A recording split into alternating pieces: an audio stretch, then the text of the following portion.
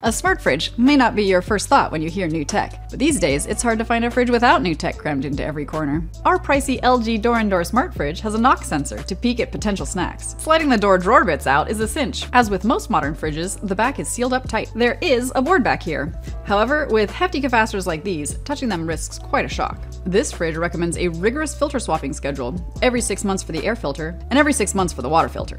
The door gaskets are all removable without tools. This slim indoor ice maker is very nice. The bucket slides right out, and with just a few Phillips screws, the module slides out too. This should make it easy to defrost and replace the unit should it fail.